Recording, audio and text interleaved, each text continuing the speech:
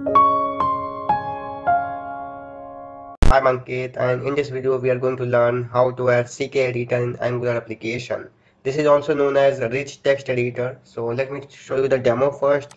So see, this is the demo I have created. Let me refresh it. So this type of editor you might have seen in many websites, in many applications. So this is we are going to learn today. So this is that rich text editor where we can type anything, and we can make it bold, italic, right? And we can insert the tables here, right? And we can also submit this. So let me just show you the example. And if you submit it, you will get the HTML type of data. Let me show you.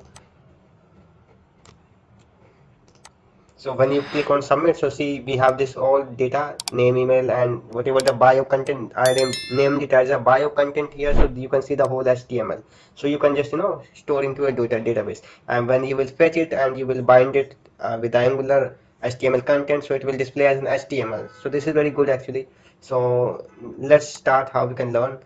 So you can go here in the you can search CKEditor. Click on the CKEditor website here, and we are going to integrate this in Angular, so you will have to just find somewhere. Let me show you. Click on documentation, click on getting started, and here we have a list of frameworks here: React, Angular, Vue, Laravel, etc. So we are going to use Angular, so click on Angular. So here we have a very nice explained documentation that how we can integrate it in our Angular application. So scroll down. So here we have to install this package, this one, then we have to install this one, build classic, and you can read the documentation. This is not required actually. So in the app module, we have to add this module as a CKEditor module, and in the TS file, app component, you have to create a variable here, and this is the selector that you have to use to show the CKEditor. So let's try one by one. Let me show you the app module file here first. So this is your app module here. Here I already have forms, reactive forms module, HTTP client and all. You can ignore this, and I have a Angular material here because I'm using Angular material. This is also skippable. You can skip Angular material and you can use normal one. So let's add the package one by one. So just go up, copy this one first. Okay, so this is added. Let's add the second one. Okay, this is also added. So now go to your app module file here and import a package called CKEditor module. It will be imported from here, CKEditor module, and then go to your app component file here and okay, and create a variable here. I will just copy because it's a very explained already. So this is your variable. Import this classic editor. Okay, now go to your HTML, copy this line, and I already left the space here. That bio content will go here, so I will just paste it here.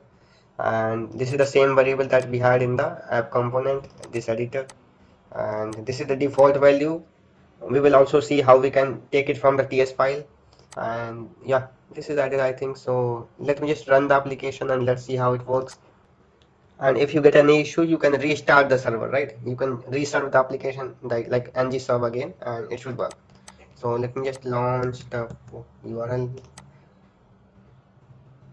Okay, so we are getting this one, hello world. Yeah, this is the default value that we are getting here, and this submit button and all I already added here. So let's see how we can submit the form. So okay, so in your you can ignore this one, Angular material component. You can use the normal input elements.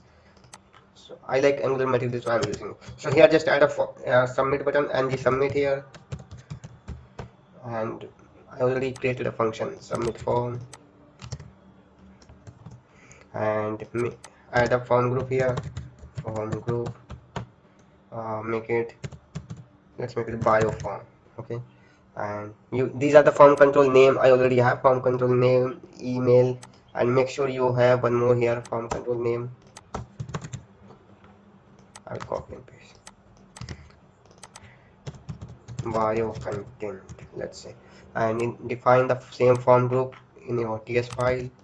So let's add one more variable here, public bio form group.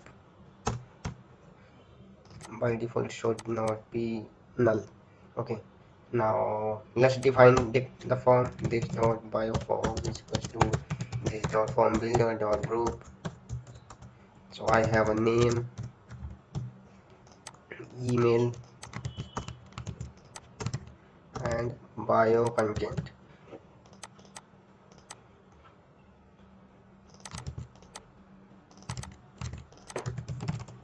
Okay, so our form is ready. So let's print in the console the value of the form.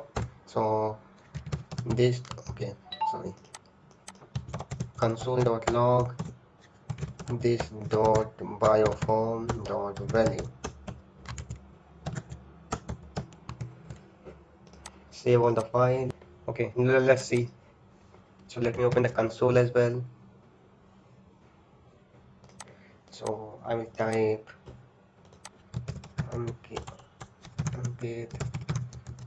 test.com and get. Okay, so you can make it bold, italic, okay, anything. So I'm submitting it. Yeah, so you can see, right, name, email, and the bio content with the as a HTML content. You see the p tag, I tag, strong, these are making bold and italic, right? Okay, so we will also, let's see how to take the dynamic value and bind into the HTML. So let me just tell you, let's say public default value.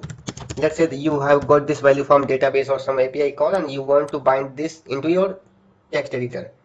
I mean, you already want to pre-fill that with some value. So let's say you have to just have some HTML content here, or you can normal p.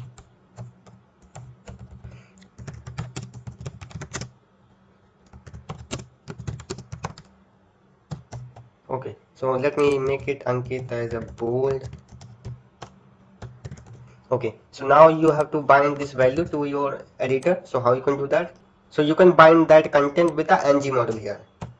Type ng model, and you can just paste that variable default value and save the files. Okay, so you can see, right, this content is, this CKEditor is already filled with the value that we added in the TypeScript file. And if you try to submit it, you will see the same content in console as well, right? So this is so simple. I think we have to just install and two npm packages from the documentation, import the CKEditor module in the app.module file, and in your TypeScript file just define the editor variable, then form. You can skip the form as well. You can just directly use this line, right? You don't need to declare a form, but I have to submit it, so that's why I created the form here, right? Okay, please like, share, and subscribe the channel, and hope you enjoyed. So let's see you in the next video. Thanks for watching.